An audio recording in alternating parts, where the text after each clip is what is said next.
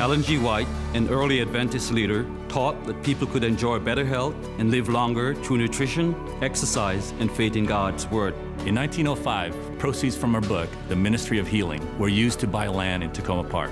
And after giving her blessing to the site, construction began. On June 13, 1907, the Washington Sanitarium, or SAN as it was called, opened its doors. The 14-acre parcel was ideal, with fresh air and pure water, and isolated from busy city life. It was here that whole person care became a reality, with 40 beds and a staff of 12. The Washington Post wrote, "It would be difficult to find a better place for quiet and rest."